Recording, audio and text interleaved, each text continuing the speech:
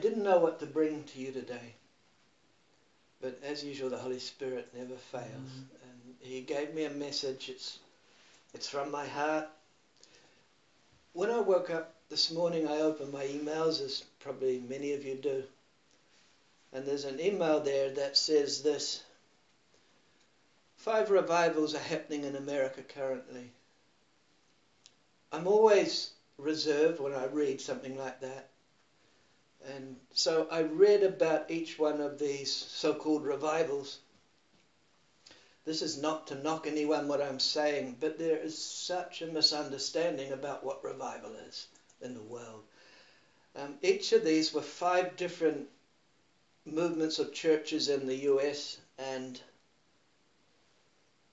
I looked at what they were calling revival, and it's not what the Bible would call revival. Mm-hmm. And I thought, right, first of all, I just want to clarify this, because the word revival has been bandied around for so long, loosely, not only in America, but here, even in this city here. And it's a shame and it's a disgrace on the kingdom of God, because when God has revival, which I don't even believe that word is in the Bible, but when God brings revival, what he's doing is bringing something back from the near death. Amen. And bringing life to it. Revival's got nothing at all to do with miracles and healing, although that can be a side benefit of it. 4 of these so-called revivals were all about healing and miracles. As soon as I read that, I thought, these people don't understand what biblical revival is, godly revival is. God is not so interested in your healing as he is in your spiritual healing. Yes. So the physical healing is only a spin-off, and it worries me when the church, especially the Pentecostal church, is teaching its people what they perceive to be revival, and it's not revival. And when revival is judged as people getting healed or even salvation, revival is not about salvation. Revival is not about healing or miracles, because salvation is you can't bring back from near death something that's already dead. Salvation is about hearing the gospel and accepting the gospel. That's what salvation is. That is not what revival is. Revival, we see it, and I'll bring some scriptures this morning, what true revival is, and it's bringing life back into something that is almost dead. That's what true revival is. So all these things like healing and miracles and whatever, that can be the spillover effect of a revival, but true revival is when the believer's hearts are turned back to God through a deep knowledge of their fallen state. Here lays the problem why churches are calling it revival, because they don't realize they're in a fallen state. That's the big problem we've got in the world. So they're not judging revival correctly. They're judging it on the merit of miracles and even salvation, when that has really little to do with true revival. Are you with me so far? So there's never been a spiritual awakening that did not begin in united prayer. Never in the history of the world. Every spiritual awakening, and I'd rather use that word than revival, comes out of united prayer. And usually it's a small group, smaller than this, of people that come together and are sick and tired of what's happening, and say, God, there's more. There's more. I know there's more, and they lay their life down for this. So what the church needs today is not better tools or machinery or buildings, not better preaching, but better people. Better people. And I'm going to say some fairly hard things today. Some people won't like it maybe. People that the Holy Ghost can flow through. People that the Holy Ghost... Charles Finney says this, and I've studied quite a lot of the revivalists over the years. He said the key that unlocked the heavens in the great revival of the 1700s that he was involved in was the prayers of a man called Father Nash. Now, most people haven't heard of Father Nash, but you've all heard of Charles Finney, right? Yes. But Charles Finney said that without Father Nash, he had nothing. Father Nash went ahead of Finney wherever Finney was to go. Nash was the key figure in the greatest revival possibly that the earth has seen in many, many centuries. Nobody knew of Father Nash. Father Nash was not a Catholic. They just called him Father Nash because he was an old man. And his ministry, he had been called as an intercessor to pray. And he understood the value of the intercessor. And so what would happen within 3 months of Finney going into an area, he would send a Nash into that area on his own. Imagine that. Say, Brother Mike, can you go into Turangi, or can you go to Taupo on your own? And you spend 2 or 3 months praying there. And you prepare the way before I come in. And you would go to, say, Taupo, and you would find 2 or 3 people in the established church that were sincere about God and truly committed to seeing a breakthrough. And you would bring them together, go to a boarding house, and you would hang out there for weeks and weeks and weeks on end. No food, nothing, just prayer. And this is what Nash would do. And within 3 months of Nash dying, Finney stopped his calling to the ministry. Finney said, I no longer can operate in the ministry. Father Nash has died. That's how dependent Finney was on this prayer. A man that had sold his life out. And there's some keys. I'm bringing some keys, so please hear these. A man that had sold his life out to true revival. He never preached. Nash never preached. He never taught. All he did was go in and pray. Most people never heard of him or never ever saw him. He'd go in like a stranger into a town or a city, and he'd leave there, often before Finney even had finished his meetings. It's recorded of a woman who owned a boarding house where Nash stayed. And she said, she actually called Finney and she said, Mr. Finney, I believe there's one of your people are here. He's been here for 5 days already. There's 3 others with him. She said, I'm the owner of such and such a boarding house. They rented a room off me. I'm deeply concerned I haven't seen them for 5 days. Finney said, don't worry. I know what they'll be doing. Of course, she worried. And she got a key and went to the door, opened the door. And here were these men prostrate on the floor, crying out to God. They were sincere. They were groaning in anguish for true revival and for the souls of that town. Wow. Oh, that there would be someone, like God said, I searched for a man to close the gap, but I could find none in Ezekiel. The key to any success in ministry, any success in revival, is someone that is willing to sell their life out to intercession. True intercession. That's the key. If any one of us are ever going to succeed in the ministry, and when I talk about success, I'm talking about in God's eyes, we need not to do it on ourselves, but we need the backing of intercessors. Intercessors. To know our individual calling is what's needed in most believers' life. I would think it would be true to say most believers don't even know what their calling is. Many are called to this type of ministry that Nash was called to. I know that. I believe that with all my heart. But very few have accepted the call. Why? Because we haven't placed an emphasis in the church on this type of prayer. We haven't said, are you willing to give up your all? Your job? Your all, to go and lay on your face and seek God for this town until we get a breakthrough. Finney would never ever preach, he says, until the breakthrough had already happened. He had the easy job. Of course, we've all heard about this great preacher that multitudes come to Christ. The churches were turned upside down. The bottle stores were closed, same as the Welsh revival. The jails were closed. But it really had little to do with Finney. He was just the oracle. It had everything to do with Father Nash. This inspired me this week as I searched the Lord, because I said, Lord, I know there is more. I know there's more for you and me. I'm talking about it. I know there's more. We just get so complacent and say, oh, well, that's the way it is. And we go through life on this doldrum of treadmill life, just going through the same routines, motions day after day. But there is more. I know there's more. And I know that God doesn't need a multitude of people to change this nation. God needs someone that's willing to sell their soul, to intercede.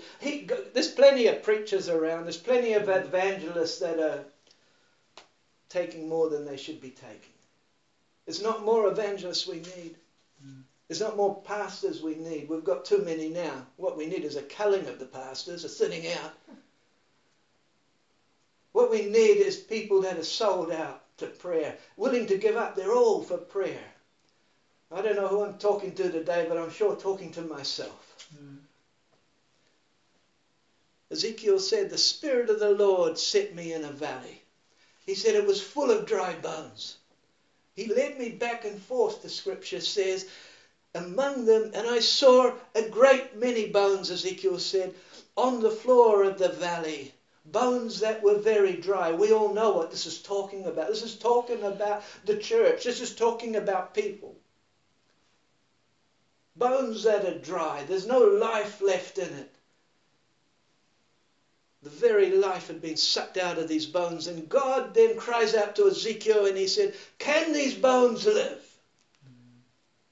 And Ezekiel is hesitant to answer God because even he's not sure. He's looking in the natural, like our sister's talking about. Don't look on the natural. Get up into the spiritual. Ezekiel was caught up in the spirit, but he keeps falling back into the natural. And he's looking at it going, I don't know if this can happen, God. This is just too big a ass. The church is in too big a mess. God is looking for a man to speak to the bones like he told Ezekiel. Speak to them. Declare to these bones. Declare to these communities. Declare to these nations. Declare to those families that are backslidden and gone backwards. We can't do this on our own. Our brother Bruce has seen great success in the last 6 months. But I'm arrogant enough, if you like, to tell you it's not because of him. No. It's because of the prayer of the saints that are backing him and have backed him even before my mother passed away and other people that have prepared the path. We have to understand it's nothing to do with us. It's not about how good I can speak or you can speak. It's got nothing to do with this. It's about God. This is about God that brings revival. It's not about me or you. It's not about how good a teacher we are. It's not what we know. It's Him. Amen. We have to catch that. So we need people that are willing to lay on their face and cry out to Him, not for 30 minutes a day. I believe personally, this is my personal belief, if you're not tithing 10% of your time now in your day, you're robbing God. Forget about the money side of it. Tithing is more than money. Tithing is giving of yourself. I can tell you, and I don't say this out of pride, if I don't give God 8 hours of my day, I am weeping before God by the night time, and that's the truth. You say it's all very well for you not working, but I am now as well. I'm still doing it. You might not like what I'm saying, but what's more important to you and me? We've been gathering now for 2.5 years. I want to see a breakthrough. Amen. I want to see a breakthrough. I want to walk into a room, or when someone walks in a room, they feel so convicted by the presence of God that's upon me that they fall to the floor and say, what is it you've got? I want it. That's what I want. I am desperate for it. I'm tired of playing church. In Genesis 26, verse 18, then Isaac dug again the wells. This was the scripture I was going to bring. The Lord gave me, so I'll share it anyway. Isaac dug again the wells of water that had been dug in the days of Father Abraham.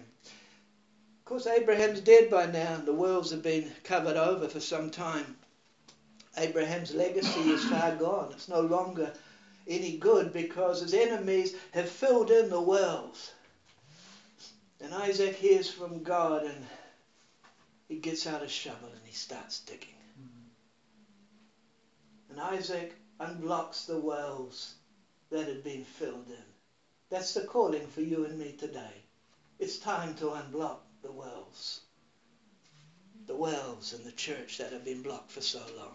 Isaac accepted the responsibility to revive that which would bring life again. And he did it. To revive anything means to bring it back the way it's meant to be. Moses understood the price. Moses understood the price one must pay to lay down his fleshly life. Moses thought he had it together. He's a prince, he's well educated, he's got lots of money. In the natural, Moses would have a great church. because he's got all the means to be able to do whatever he wants to do and draw a crowd. He's got the position, he's got the power, he's got the prestige, the money. And he tries to embark on ministry that way. And we know what happens. He gets in the flesh. For 40 years, God has to work on him because Moses is so hard-headed. 40 years has to be knocked out of Moses before God can use him. But Moses knew the price that had to be paid after that 40 years. How could he bring revival to Israel if he hadn't had revival himself? How do we bring revival in the church when God hasn't revived me? Huh? In the natural, Moses had everything going for him. In the supernatural, he was as dead as the ones that he was meant to bring revival to. It's hard to think of, this great man Moses. Moses was spiritually dead until God got hold of him. John Baptist knew more than anyone the price to pay. Jesus said there was never a greater man, never a greater prophet than John up until that time. He knew the price he had to pay to usher in the Messiah. The Bible says, and it's the only record that I know of in the Bible, where when a child is born, he's been filled with the Holy Spirit at birth. Can you imagine that? Not even Jesus is recorded in the Bible. John the Baptist, it was recorded that when his mother conceived, she conceived not only the seed of John the Baptist, but the Holy Spirit at the same time. I don't know how that works out. But John was conceived with the Holy Spirit. So he knew his calling. And like Moses' years in the wilderness, we've all been there. John has prepared himself for what he was called to do. Isaiah the prophet is another one. Declaring through the corridor of time, he says, prepare ye the way of the Lord. That's the foundation scripture that we come together on. Prepare ye the way of the Lord. Prepare ye the way. Make the paths straight again that are crooked. Every valley shall be filled and every mountain shall be brought low. The crooked places shall be made straight, the prophet said, and the rough way smooth. And all flesh, not some, all flesh shall see the salvation of the Lord. What's he talking about? What a mission this guy John had. What a mission he's talking about John the Baptist, of course. What a mission John had ahead of him. John's job was to prepare the way for the coming Messiah. That's your job and my job. I don't know if you know that. Never in history, other than at the first coming of Christ, has there been such an important task placed upon the ecclesia, the church. Amen. Never in history. And that is to prepare the way of the Lord, to make the crooked paths straight. Isaiah is reflecting in this prophecy given by the Lord about John the Baptist. He's reflecting in that time of what would happen when a king would come to the city or the town. The servants would go out before the king come and they would clean the roads. They would fill in the potholes. They would take out any bushes in the way, any molehill, that make it plain. Why? Because when the king come in his chariots, the path had to be smooth so the king could come into the city. That's what Isaiah is speaking of. That's our job. That's your job. That's my job. Look, we've been put on this earth for such a time as this. I know I'm not just speaking to myself. When I preach to myself, so don't take offense. I'm preaching to myself, but we've been put on an hour such as this for a reason. And never had there been a greater prophet than John the Baptist, according to Jesus. And the reason that he was great was because he was ushering in the King of Kings. What are we meant to be doing? The same. The same. It's our job, the same as John. And the benefit we've got is we can look back on history so we don't make the same mistakes. So we can do a better job than John by reflecting back on history. The church was not ready for him. I'm talking John. They certainly weren't ready for Jesus. John's job was to prepare the church. And we know he didn't pull any punches in doing it. We've become too PC in the church, too passive, trying to be nice to everybody, trying to love everybody with a natural love. John didn't do that. He said, you filthy brood of vipers. Yeah. He told the truth. I mean, we laugh and go, well, that was back then. Hey, the church is in a worse state today. Okay. We're talking about the church that Jesus Christ died for. He gave his life for. And the filth and the sin and the crud that's within the walls of the church have to be stripped out. That is the job of the intercessor. That is the job of the true teacher of the Word of God today. That is the job of the prophet. The problem was they wouldn't let the prophets go into the church. Look at Jeremiah. 40 years. 40 years he can't even get in the door. They won't let him in the door. God has said, give them a word. This is straight from God's throne room. And they won't even allow Jeremiah in the building. Because his word would just cut through them. They didn't want to hear the truth. What a mission you and I have got. Yes. How will we prepare the way for the coming King? Each of us have got a different task. Not all of us have the same calling. You know, I'm different than you. My God, you don't want to be like me. I probably don't want to be like you. We've all got a different mission. We've all got a different task. But we have a task. And it's to prepare the way for the coming King. It's not to bow down to secularism. It's not to bow down to the way the church wants to do things.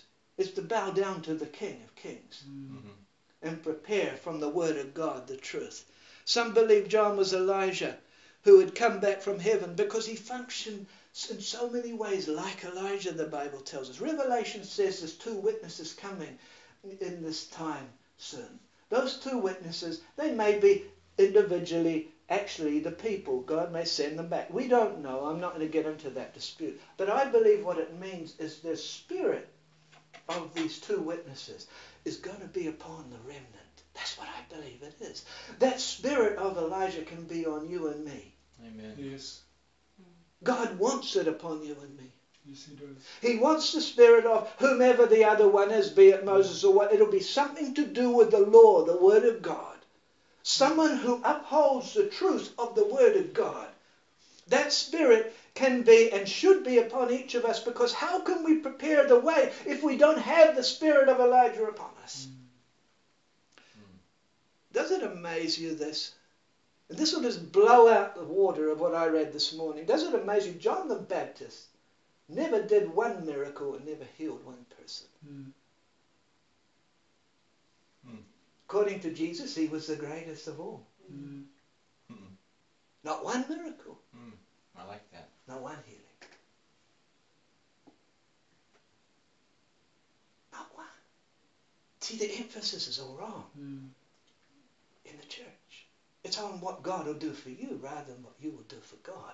That's where the emphasis is wrong. When we look at the greats of the Bible like Moses, David, Abraham, Hannah, she was a great woman. There is an intercessor for you. Hannah, Jeremiah, Ezekiel, John himself. The greatness comes from a time of brokenness in the wilderness. Oh, people would love to throw stones at you and say, but I know that sister so-and-so did this or did that 10 years ago. Who cares? God doesn't remember it. Why should the church be throwing it in your face? Brother so-and-so, he did this or that. Who cares? God's forgotten it. What right does anyone have to start resurrecting the muck? But these great men and women of God, they spent time in the wilderness broken. They ministered unto the Lord, and there lays the secret. That's the secret. It's not about knowledge.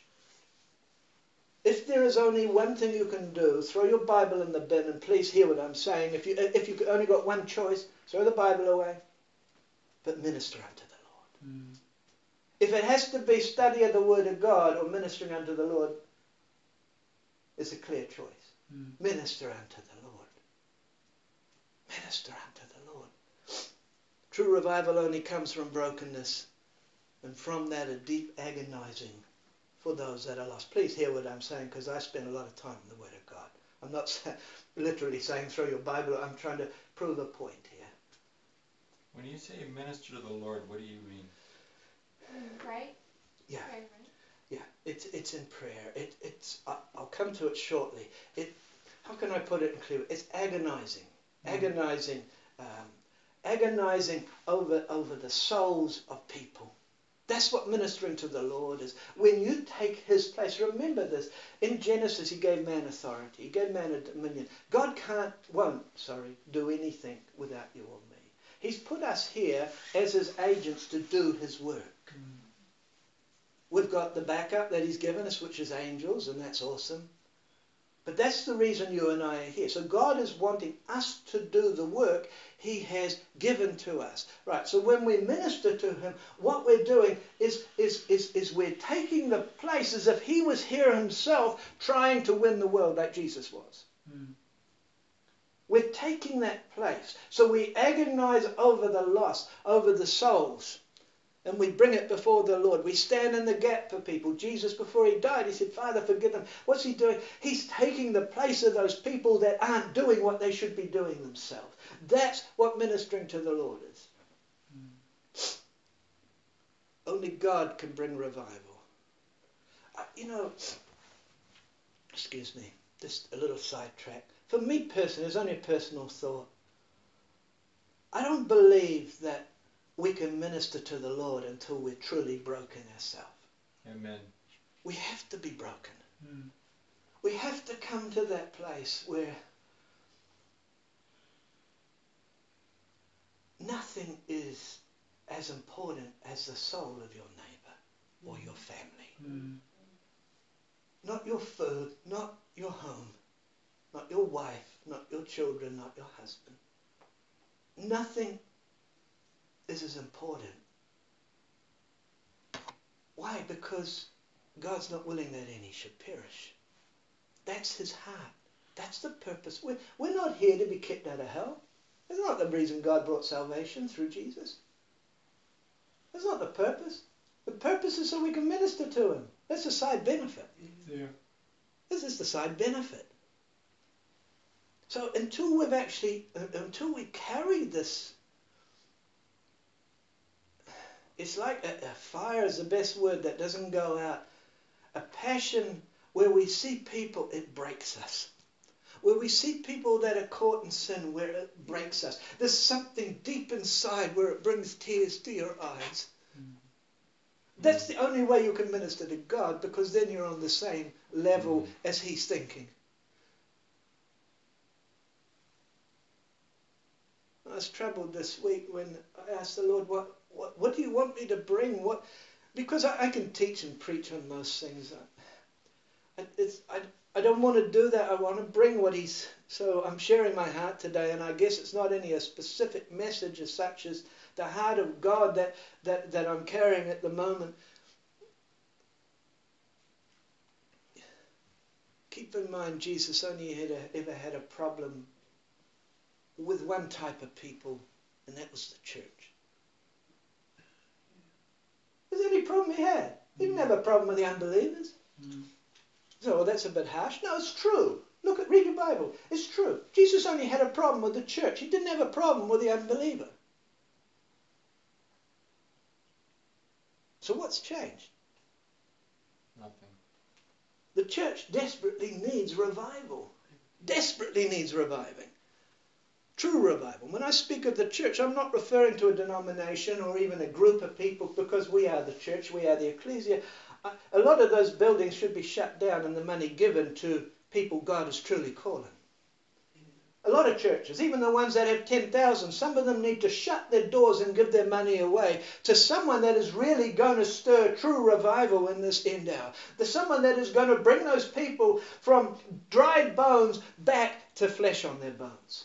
That's what the church needs. And there's a lot of churches that should be closed that are causing great harm to the body of Christ, because people think this is the way the church is meant to function.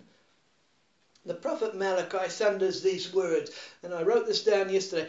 Oh, that you would shut the temple doors so that you would not light useless fires at my altar.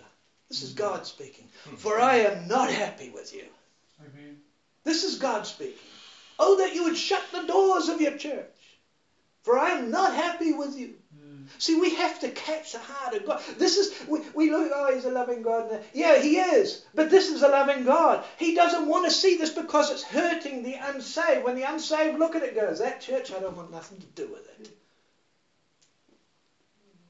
Revival is not from a community, not for a community, it's not for a city. And please understand what I'm saying here. It's for the church. Judgment must begin, the Bible says, in the house of God. You cannot revive that which is already dead. If you're not saved, you're already dead and you're trespass and sin, the Bible says. How can you revive something that's already dead? You can't. So revival isn't for the spiritually dead. Revival is for the church that is spiritually dry. That's what revival is for. There are men that God has raised up for this end time great revival. And when I say men, I mean women also. But in particular, there are prophets that are raised up in this hour. And I just want to spend a little bit of time on this. The prophet has been delayed in his calling for some time in the church now. Some churches haven't allowed the prophet in the door. Like Jeremiah. No, get out. We don't want to hear what you've got to say. Some of our people might leave. We couldn't have that because how would we pay the mortgage? Jeremiah wasn't the only one that had to sit outside the door. Jesus was another one. And he said, hey, anyone, can you hear me? So I heard someone say, why didn't Jesus just open the door? Because there's only one handle on it. It's on the inside. It's not on the outside. We have to open the door for him. That's why I said, if anyone here, oh, come in. That's the church of this hour, by the way, the Laodicean church. The price, there are men that God has raised up, these prophets in this hour. And I just want to say this because the Holy Spirit really impressed this on me. I never read this anywhere or get this from anyone. The prophets have been delayed. The true prophet. There's a lot of wish-washy prophets out there that are doing it for filthy lucre, and God will judge them. Filthy what? Lucre, money. Oh. Charging for prophecy, charging for this. I'm not talking about those rascals. I'm talking about the true prophets of God that God has got in this hour to shape the church. Those prophets have been held back for two reasons. One, because the church wouldn't open the doors to them. And number two, because the intercessors haven't gone ahead. It's an integral thing. We need intercessors that recognize their calling and commit to that calling. What's happened is there's been too many people want to preach and teach and say, I'm a pastor, I'm a teacher, when God didn't call them for either. Too many that said, oh, I'll be a missionary, when God didn't call them to be a missionary at all. Maybe he called them to be an intercessor. The price to be that intercessor is going to cost everything, and few are willing to pay the price. Why am I teaching this today? Because I hope it stirs your heart, and I hope that you can stir other people's heart, because there are many intercessors out there that are avoiding their calling simply because the church has not placed an emphasis and the great need in this hour for it. There are those who call themselves pastors who are delaying the prophet from bringing the word of the Lord to the people. See, the people in the buildings don't belong to any pastor. You don't belong to me. I don't even call myself a pastor. I wouldn't last 5 minutes in most churches. The people are owned by God. They're not owned by any pastor. What right has a pastor got to stop the word of the Lord coming to set them free? What right has he got? The people should drive him out with a whip. So, well, it's pretty harsh. No, that's exactly what Jesus did. Exactly what Jesus did. How can the church come to maturity? How can it come to maturity when the shepherds are preventing the sheep from maturing?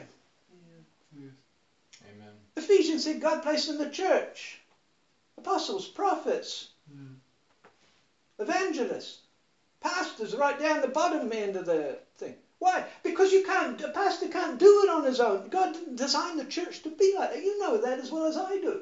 But people have been deceived into believing that. Forgive me for being so excited about this, but it's something that's been stirring in me for a long time. Jeremiah suffered this great agony.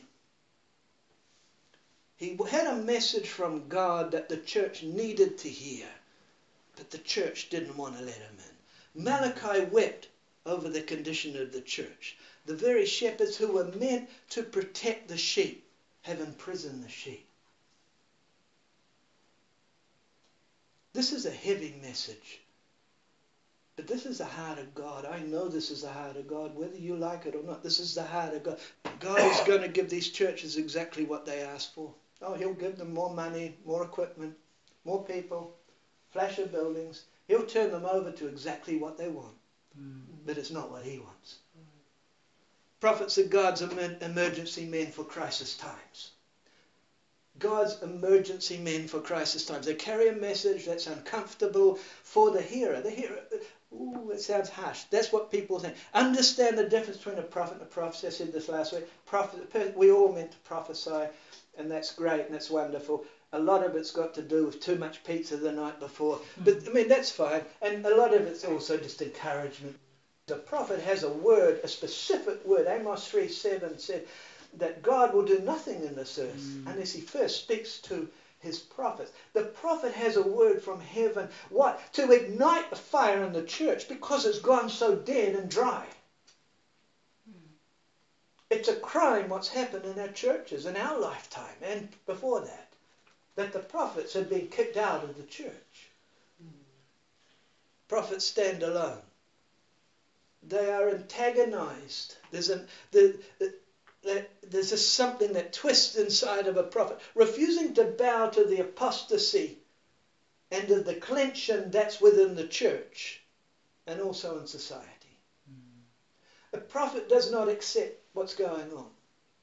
He'll get kicked out of church after church after church. People don't want to hear from the prophet because he cannot accept what's happening in the church. He cannot accept what's happening in society. God only raises prophets in times of declension. Have you ever thought about that? God only raises up prophets when things have declined so bad that he has to send a shot across the bow of the church. That's the purpose for the prophet. And usually the prophet is accepted only by a minority. Very few want to accept the word from the prophet. Elijah stands, in my opinion, as one of the greatest. I love this man. A little hairy man, the Bible calls him. A little hairy man.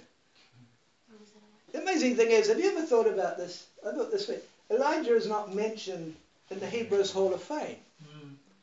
Of all those that are mentioned in the Rahab the harlot, I don't know what she did other than give a bed to a few of the spies, but anyway, she's in there. And you got Abraham, you got a few others. But this great man of God gets no mention, like most prophets, in the Hall of Fame. I don't know why. I'm going to ask God that one day. Why this? He was a great man. He was a heavyweight. When it comes to prophets, I don't think there's any heavier than Elijah.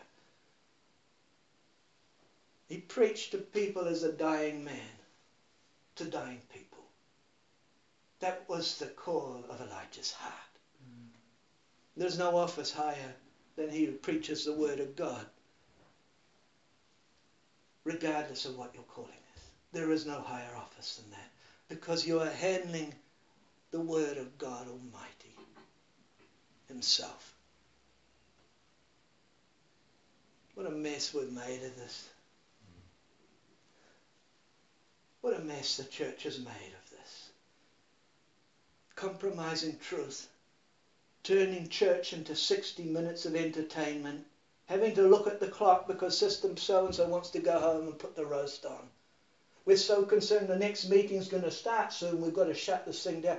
There is no room for the Holy Spirit to move even. It's just become a commercial business. You saw this morning. Did you feel the presence of the Holy Spirit? It's only a few minutes in the presence of God. Imagine an hour or two of that. Jesus said, my house shall be called a house of prayer, but you've turned it into a den of thieves. You know, I wrote this down. What has changed? Nothing. Nothing. What they were doing was trying to accommodate everyone's need. And I know this sounds harsh. It sounds really critical today, man. This is truth. We've got to come to a place of maturity where we accept the truth even if we don't like it.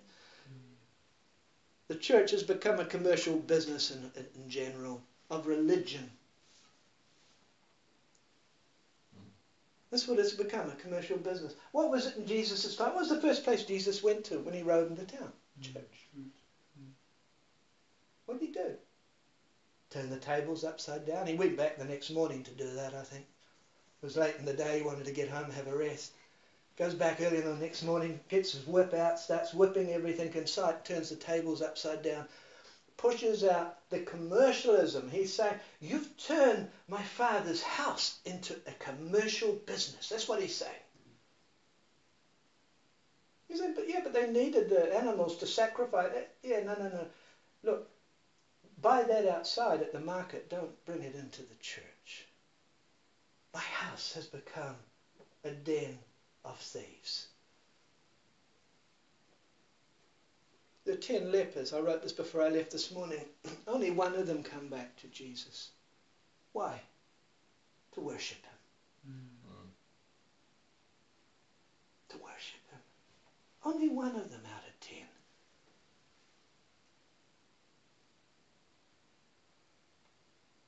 I thought, why is it 9 of them didn't come back? I know the historically what they had to do. If you're a leper, you had to go to the priest and get cleared, and he give you a bill of clearance and all that. I understand all that. But why didn't they come back and fall at his feet? Why didn't they realize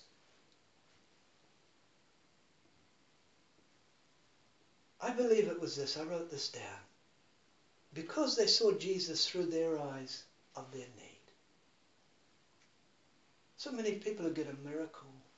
Oh, they thank God. Thank God, yeah, great miracle. My need has been met. But they miss the whole point of what he's just done. It's not about the miracle.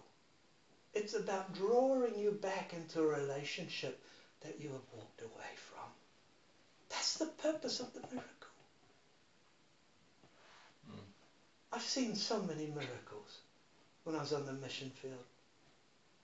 And yet I've followed up some of those people and I've seen that many of them are back in their wheelchairs or crippled within 6 months again. Many of them. Because they missed the whole point of the miracle. It's not about you. It's not about you getting better. All as it is to bring you back into a higher realm of understanding of God, to bring you back into a relationship that you have either not in or you've walked away from. Did Jesus want to heal them? Of course he did. But the purpose was that there would be a constant reminder that they could never forget this great miracle. They could never forget it. They could never forget that they were in need of a Saviour, because who else could do a miracle? That's the purpose of a miracle. But see, we've got so selfish in the church. We call it revival when people are getting miracles, and we've missed the whole point. It's not about the miracle. Isaiah 66 verse 2 says, to this man I will look. I love the scripture. To him that has a broken and a contrite spirit, who trembles at my word. We talked, brother, this morning, what you asked. That's what it means to minister to God, where we tremble at the word of God so much. We declare the word of God over our families, over our relatives, over our nation, over our workplace. Amen. Where the word of God is so real to us, we can't but do that. We become prophets in a way that we're prophesying constantly to bring change wherever we are. One who trembles at the awesome task of representing a holy God. Think about it. The God who created everything. And we've been given, entrusted this task to represent him. And we get so caught up in our doctrine and our religious practice that we forget what we're here for. The problem we've got in the church It's been sold a lie that the purpose of salvation is all about you and me. And it's not. Salvation is not about you as much as it is about Him. The love of God brought salvation to each of our lives so we could minister to Him and worship Him. Amen. So we could have access into a place we never had access to. It's not even about heaven or hell. It's so we could come into that place that He created man for, to walk, to talk with Him, to carry His heart, the burden that... You think God doesn't have burdens? I know we quote that scripture, Peter does cast your burdens. God carries a burden for the world, for the lost. Jesus carried it so much that He sweat great drops of blood, the Bible said. Imagine that. I haven't got to that place of you where you're interceding so hard that you start to bleed. They said this guy that was Finney's intercessor, often blood would come flowing out of his mouth or nose in intercession. Not because he was a sick man, because of the anguish that he carried for the people. That's the heart of God. Oh boy, we've got a long way to go. Mm-hmm. Jesus said, this is eternal life, that they might know Thee. Mm-hmm. That's what salvation's all about. It's not about heaven and hell. This is eternal life, that they might know You, God, the only true God. Healing, miracles, salvation from sin is all for the purpose that we might know Him. All of those things. And yet the church has centered on what we can get from God. If you're sick, come to such and such a church because they've got an anointing, that healing. Well, so what? Who cares? Who cares?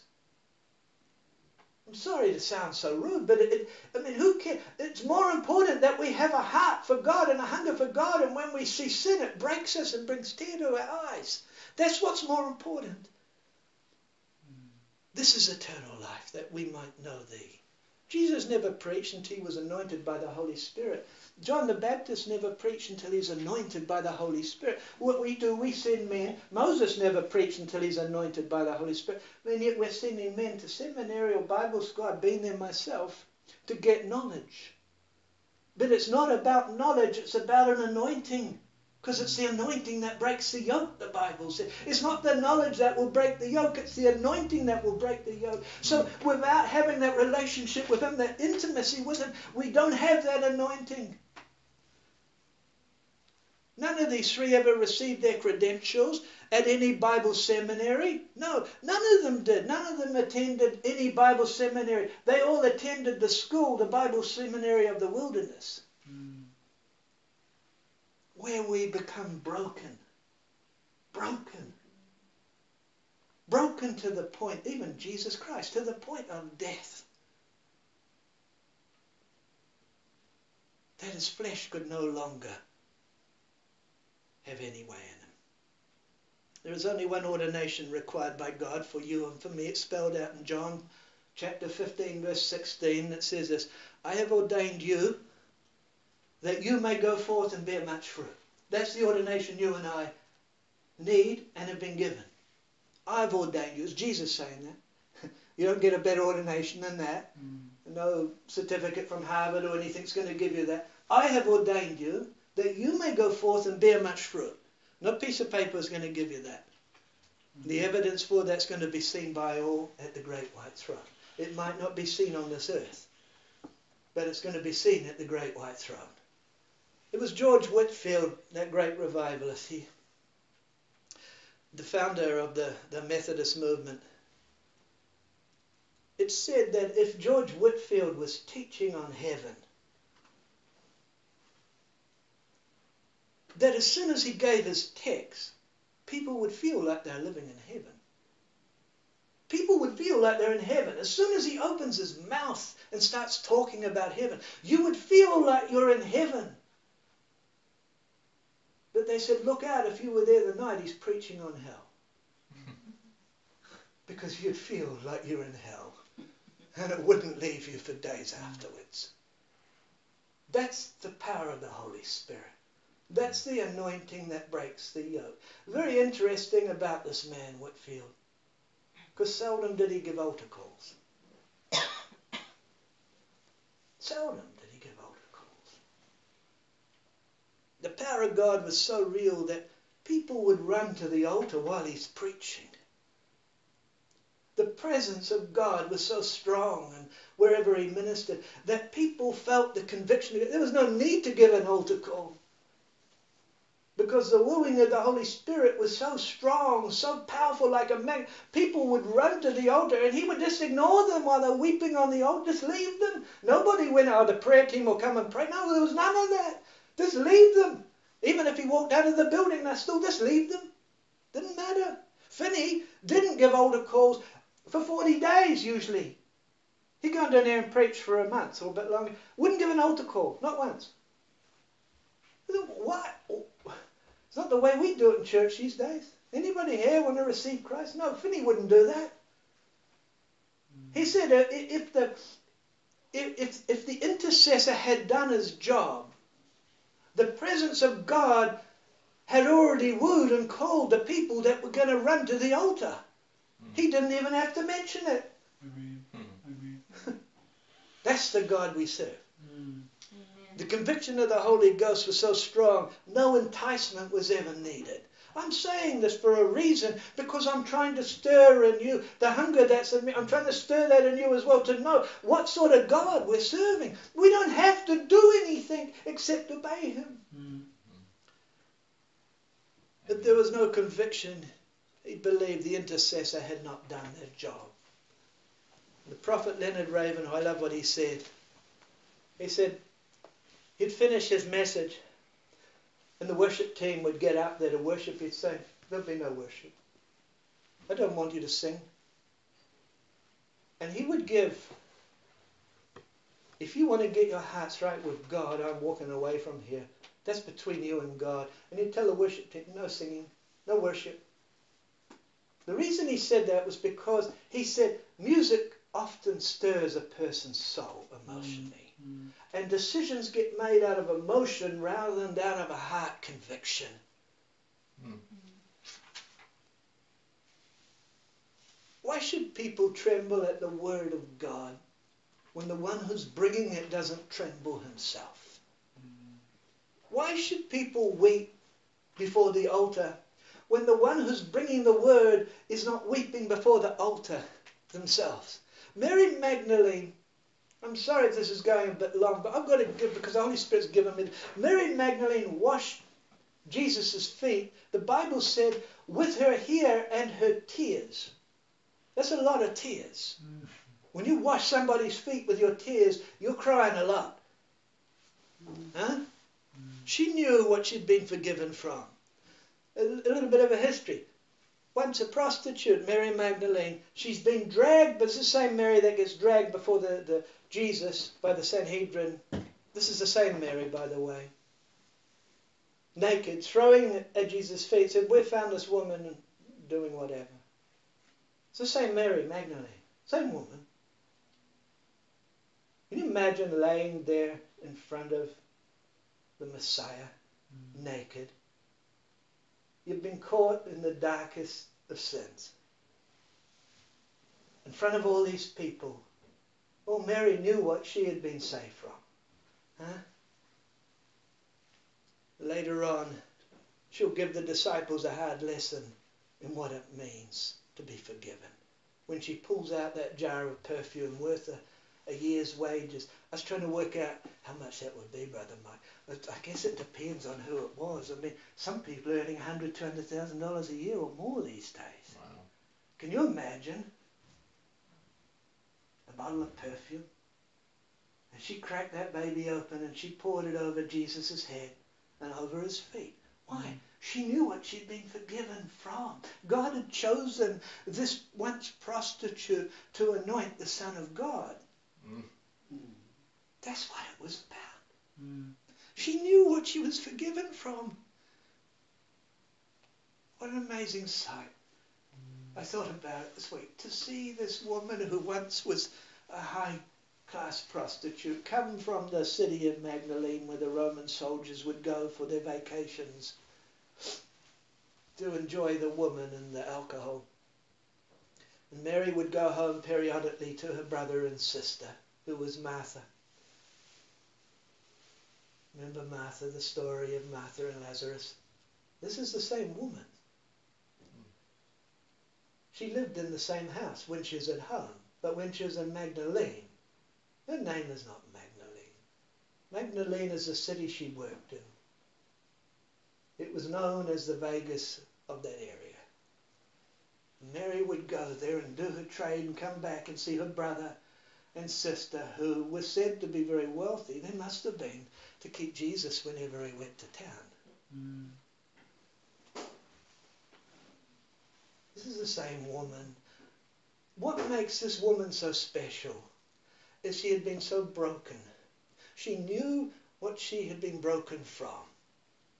And so she understood forgiveness.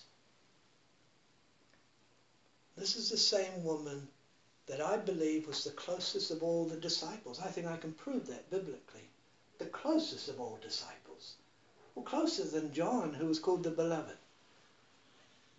This is the same woman that stood at the tomb.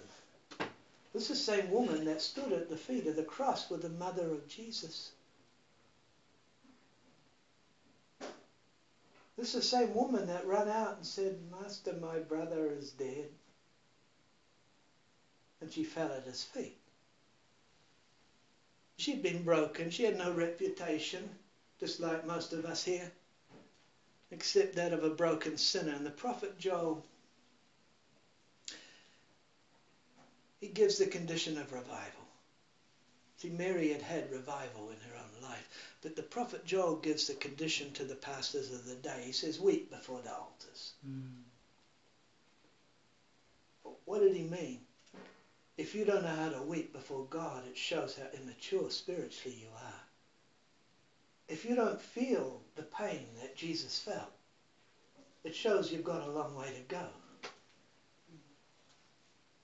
If a pastor or a teacher doesn't know how to weep before God for those that God has entrusted them to bring his word to, they've got a long way to go. And they should get out of the pulpit. I heard this recently, an American pastor, a very well-known pastor, say that sin is no longer a problem. And what they teach in their Bible school of nearly 2,000 students is exactly that. Sin is no longer a problem. He says, God is interested in you and what he can do for you. And their whole ministry is focused on miracles and healing. But this is probably the biggest Pentecostal ministry I know of in America. I won't mention any names. But sin is no longer a problem, he says. Can you imagine teaching 2,000 potential pastors that sin is no longer a problem? Straight out of hell. But that's what they're teaching. And these are men that have been to this nation and are idolized by the Pentecostal church worldwide. See, that's not what the church needs to be taught. We all know Jesus died for us, and understand that, but sin is still a problem, a very big problem. Ezekiel 44 says this. He says, the Lord said only that the sons of Zadok were worthy to minister to him. Now, I haven't got time to teach on that, and some of you already know about the Zadok priesthood, but only the Zadok priesthood were worthy to minister to God. The rest of the Levite priests, he said, I don't want to hear from you. You can carry on doing the weddings and go through the rituals, but I don't want to hear from you because I'm not going to listen to you. Only the Zadok priests had been set aside to minister to God. There's a question, are you one of them? When the church at that time went their own way and they followed after Absalom, if you remember the story. And David gets run out of town and his very own son wants to kill him. Absalom, by the way, the meaning of the word Absalom, my father is peace. That's what that word means. My father is peace. Who was his father? David. Isn't God clever? How he gave a name that people should have taken notice of, rather than try and run him out of town and kill him. My Father is peace. Can you see the wisdom of God in that? But they didn't listen. The rest of the priests were no longer able to minister to God. What's the purpose of this life if we can't minister to God? More importantly, what's the purpose of life if God's not going to hear us? That's even more scary. Think about it. Because there's a lot of people ministering to God, but God's not hearing them.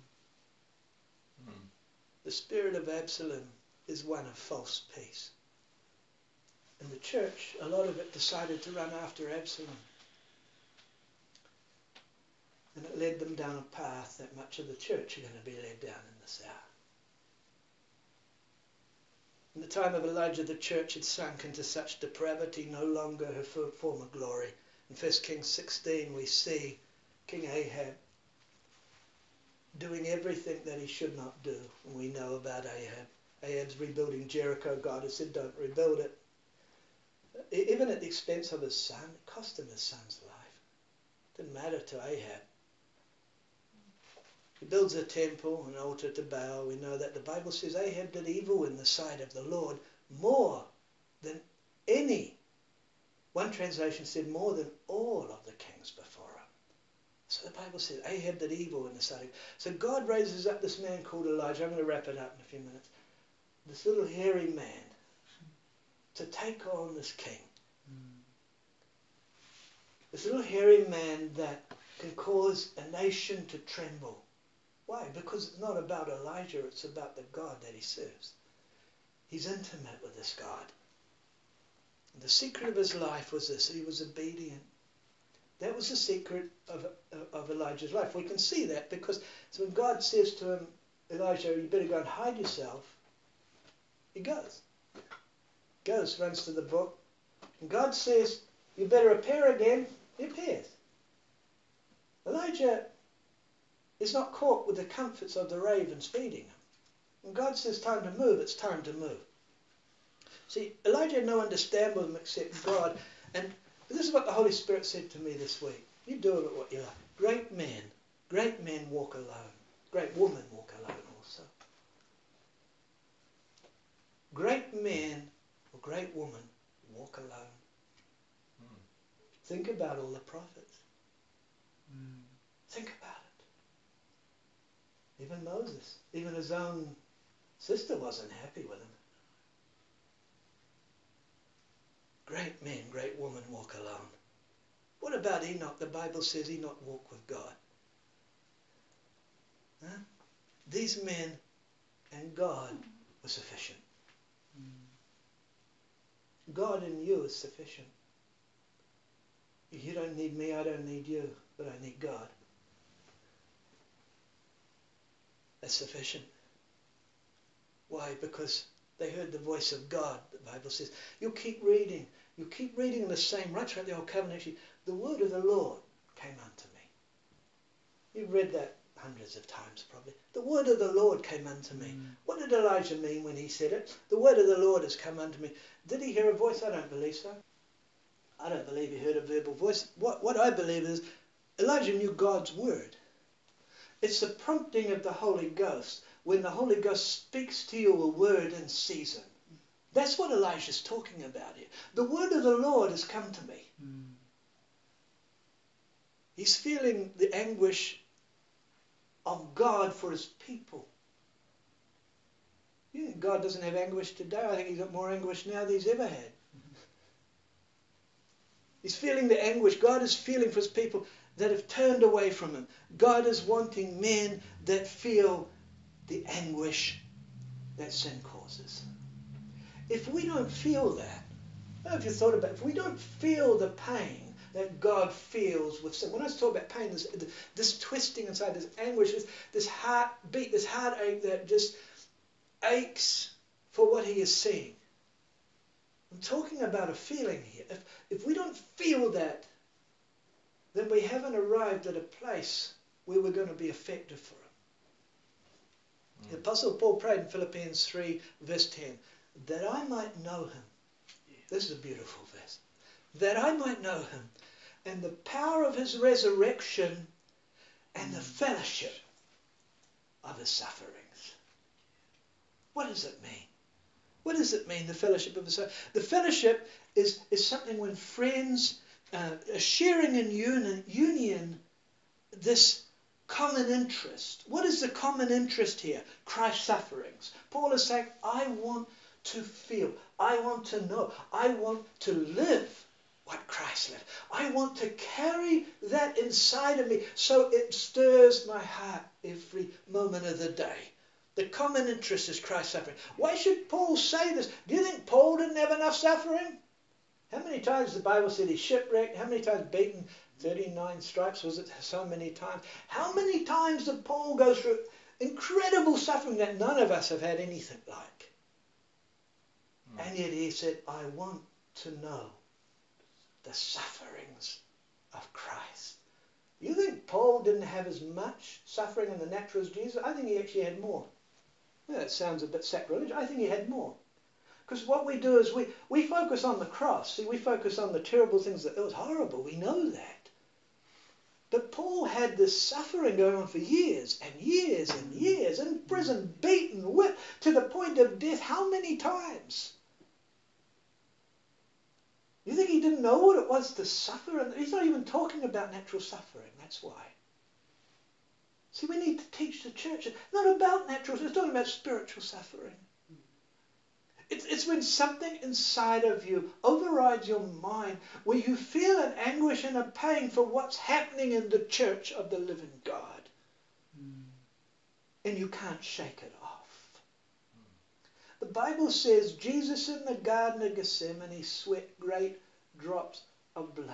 What was he sweating great drops of blood about? I know we can surmise. I've got my own belief. I don't think it was about because he's going to the cross. I don't think it was about that. I don't believe that. I think it was because he's going to leave this world. And he's carrying the sins of the world, the pain of the world inside of him. The anguish, he's carrying it. Can you imagine being in that condition that he was in? Paul knew what suffering was. Jesus Christ agonized over his church, and this was the great suffering of Christ that Paul wanted to be a partaker of. He suffered and agonized over the backslidden state of his church. You've turned my Father's house into a den of thieves. Number 2, Christ agonized over those who he loved so much. And yet they doubted his words and rejected him.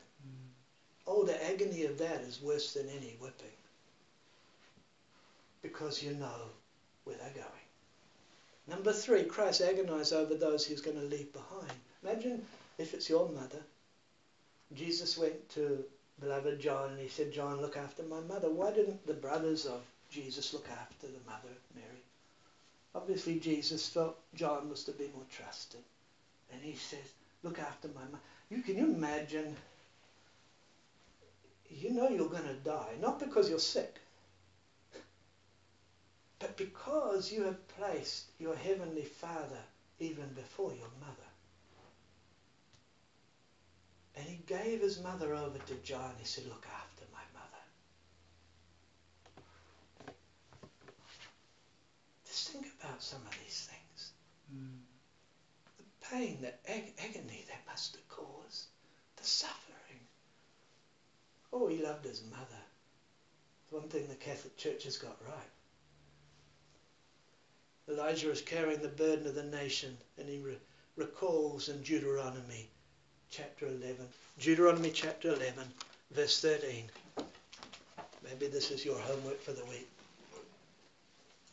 Verse 13, go to verse 19. And it shall be that if you earnestly obey my commands, which I command you today, to love the Lord your God and serve him with all your heart, with all your soul, then I will give you the rain for your land in its season, the early rain and the latter rain, that you may gather in your grain and your new wine and your oil. And I will send grass in your fields for your livestock, that you may eat and be filled. Notice the condition was the first verse. Take heed to yourself, lest your heart be deceived. Here's the warning. And you turn aside and serve other gods and worship them. Lest the Lord's anger be aroused against you, and he shut up the heavens, so that there be no rain in the land, yield no produce, and you perish quickly from the good land which the Lord is giving you. Therefore you shall lay up these words of mine in your hearts, your soul, and bind them as a sign on your hand, and they shall be as frontlets before your eyes, whatever frontlet is. Now, I just want to throw this in here. How is it that this amazing prophet of God could declare these words to the king? There's going to be no more rain for how many years? You ever thought about saying, oh, it's God? I want to show you how Elijah did this. Of course it's God, because it's God's word. But Elijah knew the Bible, and you've just read it. When Elijah saw what Israel had done, it broke his heart. And he carried the burden, the heart of God. And then he declared the word of God. That's all he did. Amen.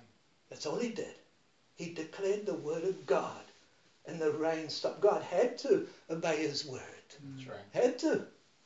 It wasn't because God's going, zap, you're all zap. No, this was because a man of God took God's word literally. And he had a pure heart, and he declared it, and the rain stopped. Imagine when the rain stops. We saw a drought. We lost our cows. We lost our stock because of the rain recently. It's heartbreaking. Heartbreaking. Can you imagine for how many years losing everything? Your food source, the lot. But this is a man of God that knows his God, and he shall do great exploits. Daniel 11 says that the people that know their God, there it is, we just read it, shall do great exploits. And here we see this showdown with Elijah on Mount Carmel. And you've got the prophets of Baal. In other words, you've got the pastors of the day. And you've got one man, Elijah, and God. And I'm going to leave you with this. I said that was your homework. This is your homework. I'm going to leave you with something. Because we've been preaching, talking about the altars of God. I'll read to you in closing. 1 Kings 17. We see the showdown. Verse 30 it says, Then Elijah said to all the people, Come here. Come near to me. Have a look at this. That's what he's saying. And all the people, the Bible says, came near to him. And then he said, watch this. And he repaired the altar of the Lord.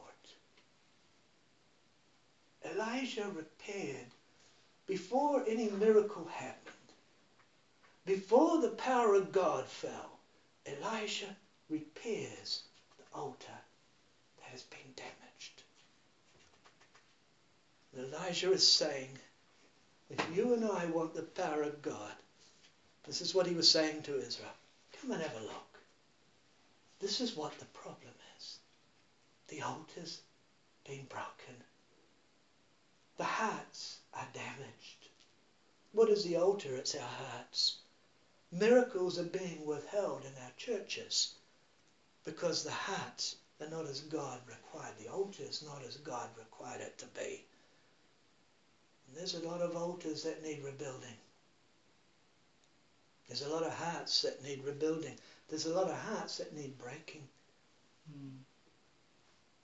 Because the Bible said, humble yourself under the mighty hand of God. That means we need a broken heart. Because until we get a broken heart, we can't be humble.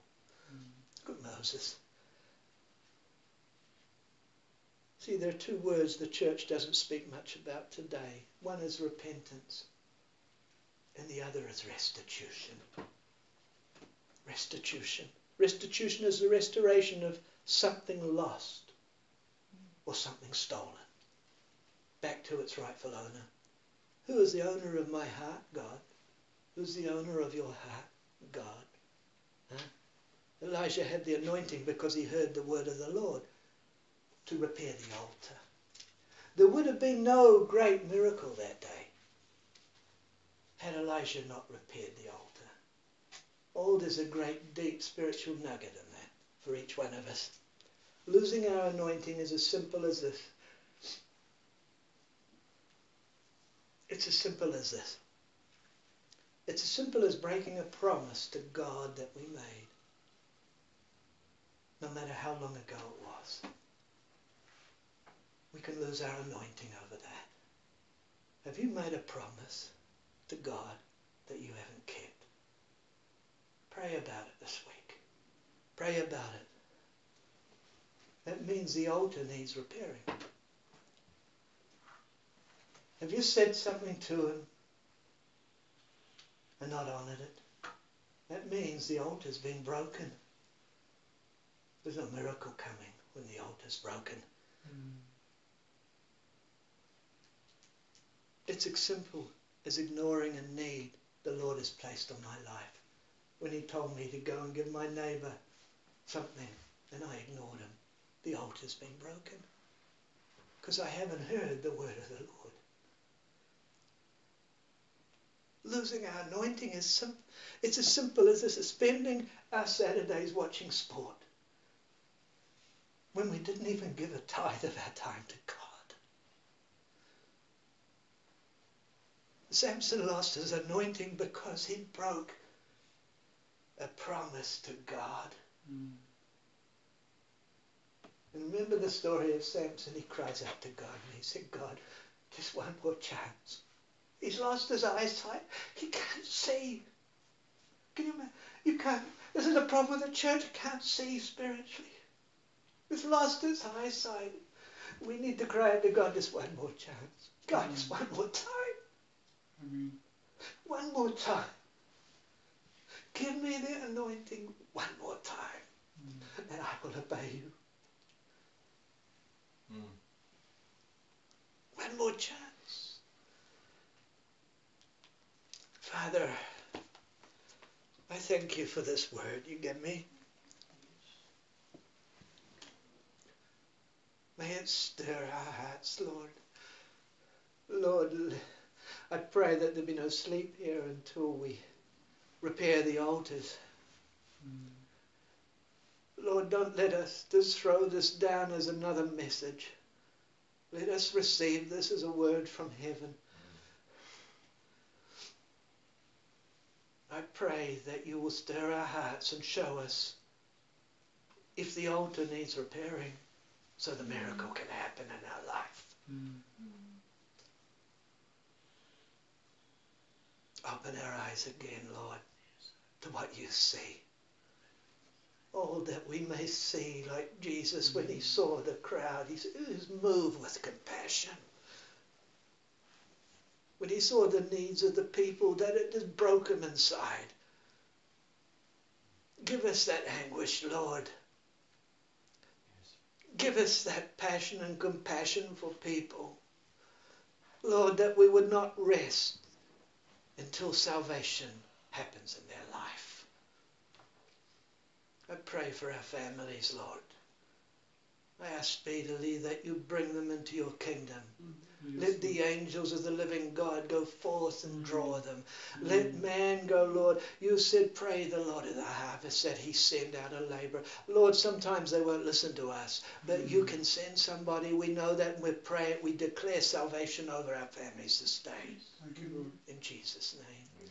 Oh, Lord, let this week, let our light shine. Let us not hide it under a bushel. Let our light shine. Let us be proud of the gospel of salvation and not ashamed of it. In Jesus' name, we give you all the glory